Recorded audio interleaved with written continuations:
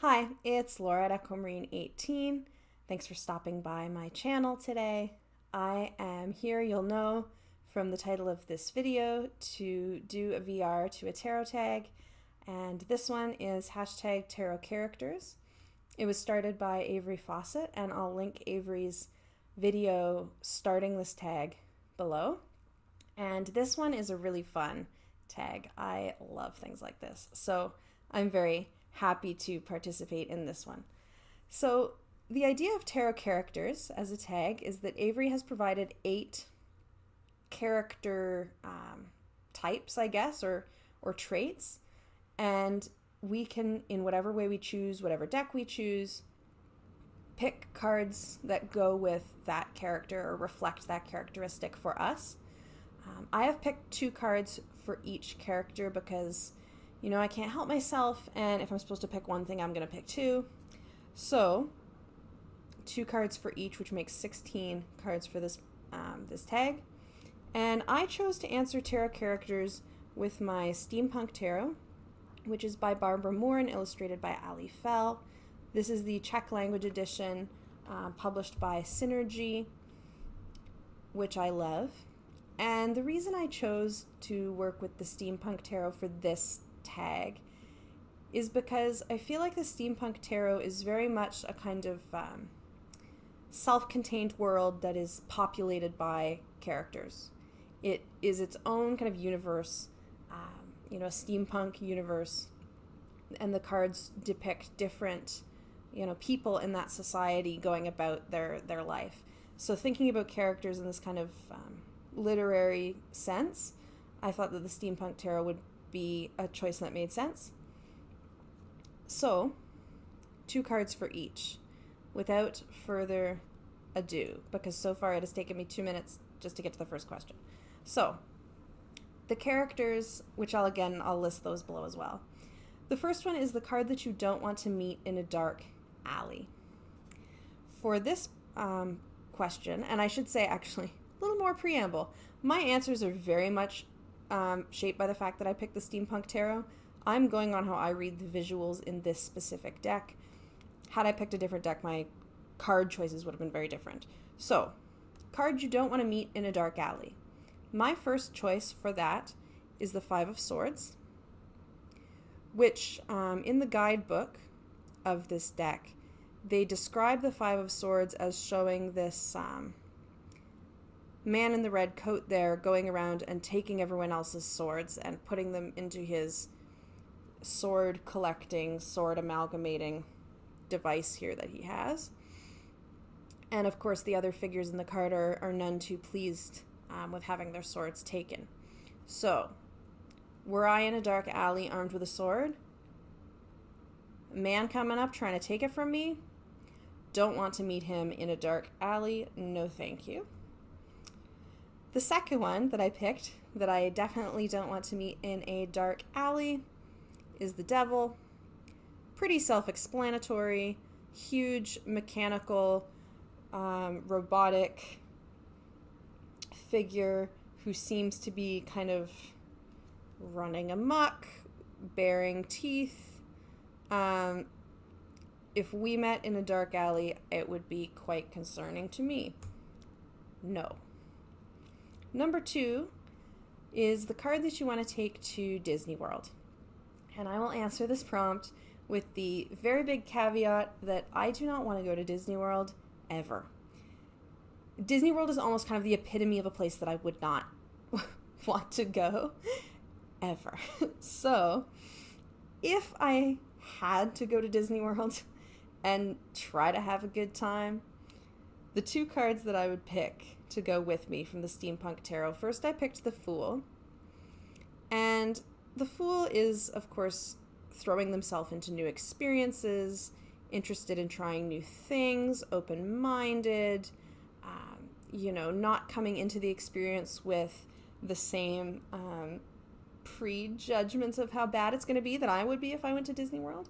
So I like that. And this Fool is a chimney sweep and is up on a roof. So in terms of going to a like an amusement park type attraction, they're not going to be afraid of heights, which is also good because going on rides and stuff. It's good to not be afraid of heights. The other card that I would take to Disney World if I was forced to go, I chose the Sun, just because these folks look like they're having a great time. I think that they would have a great time pretty much anywhere because they're just loving life, and hopefully they would bring some of that amazing sunny weather with them if we went to Disney World. The third character is the card that you want with you when someone close to you dies. So, who I would want with me when someone close to me dies, the first card I picked was the Six of Cups. There's always a element of nostalgia in the Six of Cups for me, and about memories and sharing those. Thinking about numerology, and that Six of Cups is harmonious, and is a balancing of emotions, I think. And this card, it looks like, they have a lot of emotional support to offer, I would say, and they're offering flowers, and I think that that's, a kind and supportive thing. For a card I would want close to me when someone close to me dies, I also chose Strength. And in this depiction of strength, the woman is comforting an injured lion. And I think that that tells me that she is good at, seeing and acknowledging and nurturing through a painful time. And she's not going to get kind of phased by my expressions of pain if someone passed away close to me. So that's who I would pick for that one. The next one is the card you want to drink or get high with. I'm bracketing this to just cards you want to drink with because that would be my preference. And I will say about this prompt, the Steampunk Tarot, I never noticed this before, but the Steampunk Tarot has so much booze in it. Like, so many of the characters are drinking. So thinking about this in terms of visuals in this deck, I actually had a lot of very obvious literal options here. So card I want to drink with. The first one is going to be very obvious why. The Nine of Cups, which in this deck is a happy bartender who has, says the top, the best ales, wines, and spirits, and is offering 9 full glasses of red wine there. Has lots of other kinds of drinks. It looks like there's probably some cushy seating in this drinking establishment. She looks very welcoming and happy to see me. So if I was going to pick someone to drink with in this deck, she would be one of my choices. The other one that I chose as a card that I would like to drink with is the Three of Cups.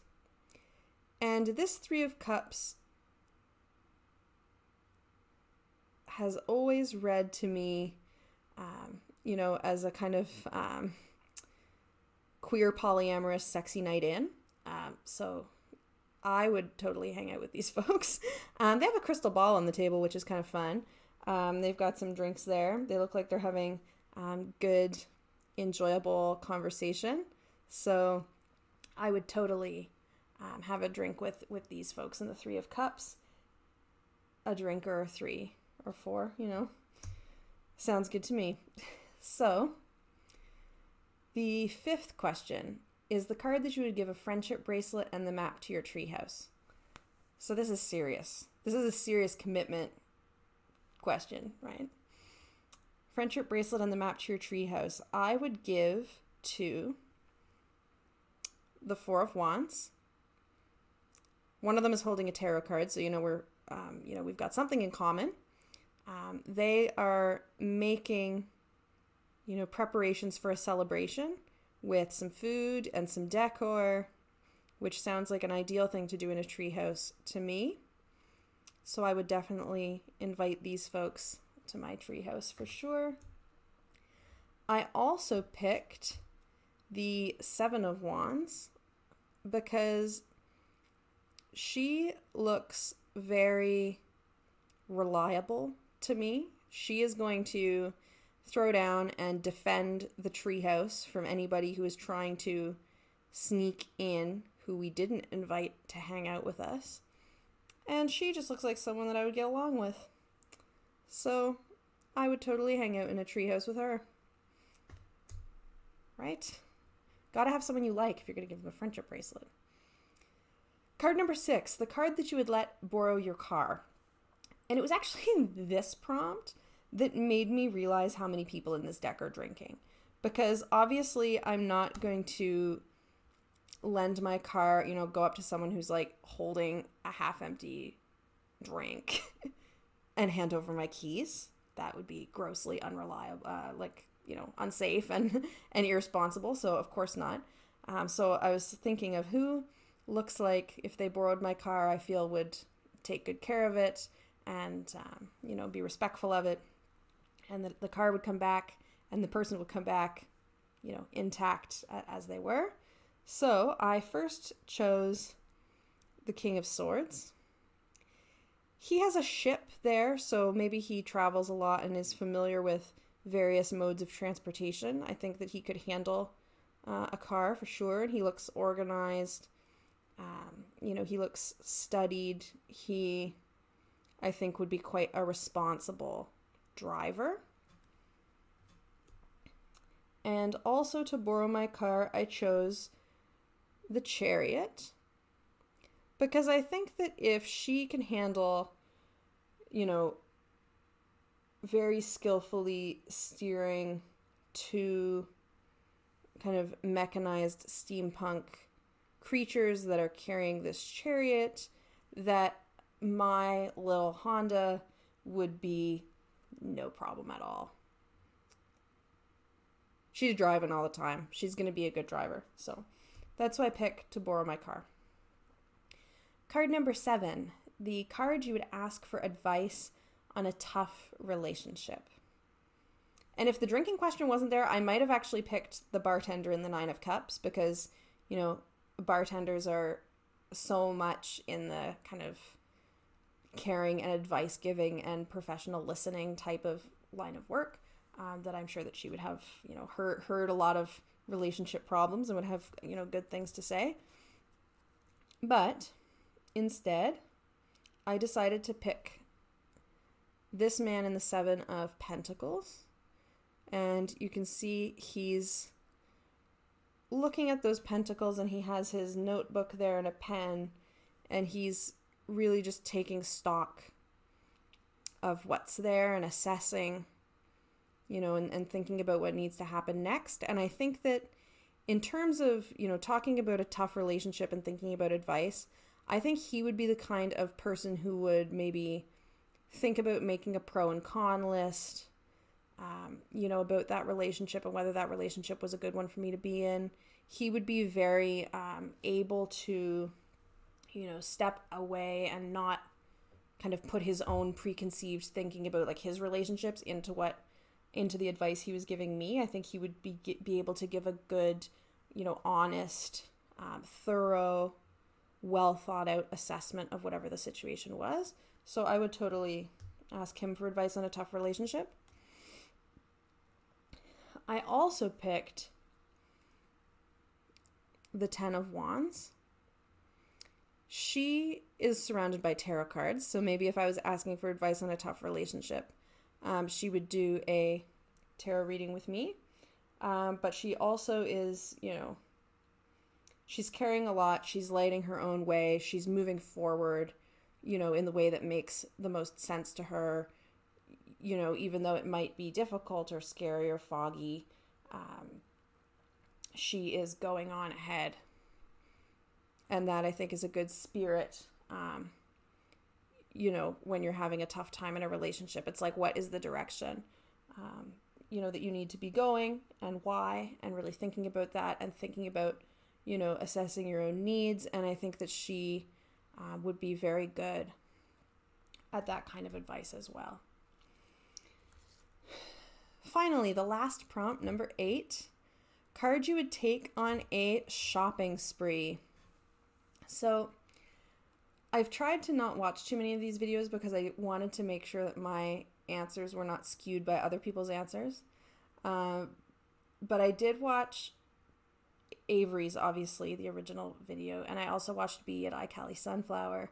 And I think that they both picked this card, and this was the first card I thought of as well for a card you would take on a shopping spree. And that one is, of course, the Nine of Pentacles. She is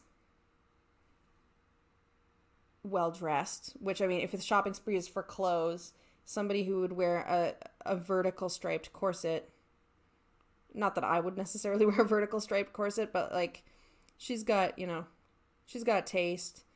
You know, she's going to want to look at things that are really good quality, and, you know, she's a good one. She would be good to take on a shopping spree for sure. And finally, the last one that I picked, a card to take on a shopping spree, and I picked, and again, totally deck specific on this one, I picked the Knight of Wands. I love her. I would hang out with her in a second. And I think that her fashion sense here, with the long coat, with the blue silk or purple silky lining, vest and tie, with her wand kind of sheathed like a riding crop or something. She's fantastic. You know, so if I wanted to have someone on a shopping spree who is like someone whose fashion sense I really liked, you know, I would pick her because I think she's fabulous. So, those are my tarot characters. I am looking forward to continuing to watch others' VRs to this. I've had so much fun picking them out. I was sitting and watching some other YouTube videos while I was flipping through my deck and making piles and choosing potential cards to include for each one. So this was a really fun tag, and I hope lots of folks do it. Thank you to Avory for starting tarot characters. And again, look forward to seeing others. And if you would like to leave in the comments below any kind of particular thoughts you have about the cards that I picked, or any thoughts on cards that you would pick for any of these prompts, do share. Love the conversation, as always. So thank you so much for watching, and I wish everybody a great day. Bye.